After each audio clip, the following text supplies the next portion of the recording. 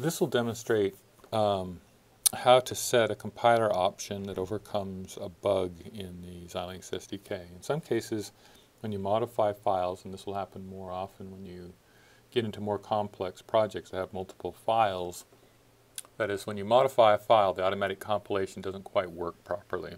So I'm going to show you how to change a compiler setting to overcome that problem. So, click on your project, and right-click, go down to C++ Build Settings.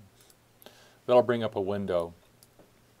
And your window probably won't come up like this, so you want to go to the ARM G++ compiler, select Miscellaneous, and you probably won't see those particular characters in your window.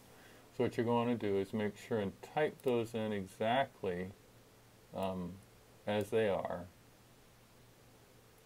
as they appear in my window here, which is the -MT, quote, $@ quote, and once you've done that, then